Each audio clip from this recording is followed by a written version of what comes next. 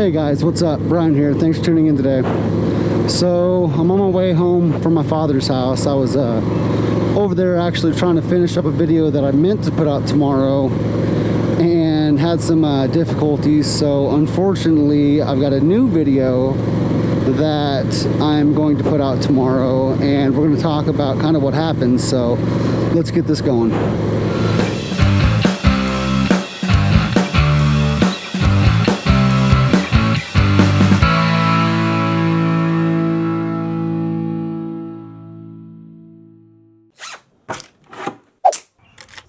Hey guys, what's up? Bryan here. Thanks for tuning in today.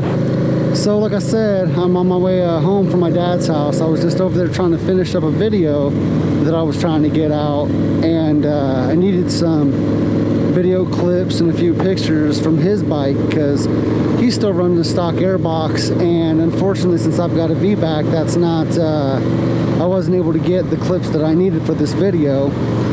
And I was going to borrow his bike and just kind of bring it home.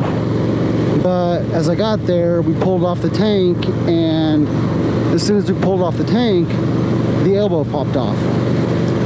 And I know that we've been seeing a lot of this lately, it seems like, and it's a huge problem. We got a guy named Matt who actually had his pop off as he was riding and caught his bike on fire.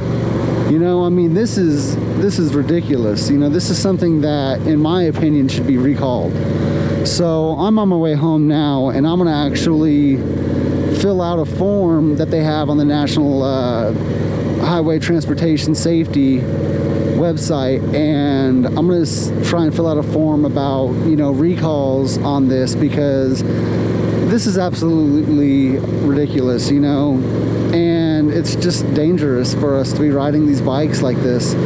So I'm gonna, you know, if any of you guys have had this happen yourselves, I'm gonna leave a link down below to where you can go on and fill out the form yourself as well. And you'll just need your VIN number, your make, model, and year, I believe, of your bike. And, you know, hopefully if we can get enough of these people, you know, filling out these forms, we can get something done, and, you know, maybe they can recall these bikes and have them fixed in the future so that we're not riding around on, you know, bombs waiting to light on fire and blow us all the fuck up. So, and, you know, you hear a lot about, you know, a lot of these guys fixing this with, you know, epoxy and JB Weld and everything like that, which, you know, to each their own. I'm not going to tell you one way or the other how to fix your bike, but the part is under $20 to fix it, and I just don't see the point in rigging something up when you can actually have it fixed the correct way for $20 and have that peace of mind knowing that it's done right, you know. So, I mean, if you are in a bind, you know, you're stuck on the side of the road somewhere, you know, to get it home, you know, that's one thing, but I would still be purchasing that part as soon as possible, at least if it was me.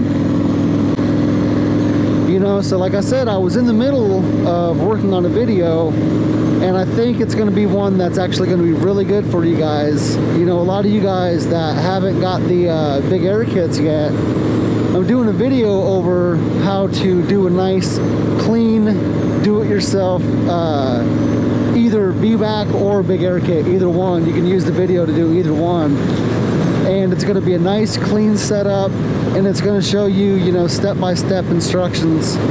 So be sure to watch for that. Like I said, I wanted to put it out tomorrow, but it looks like it's actually going to be next week before I can get that out.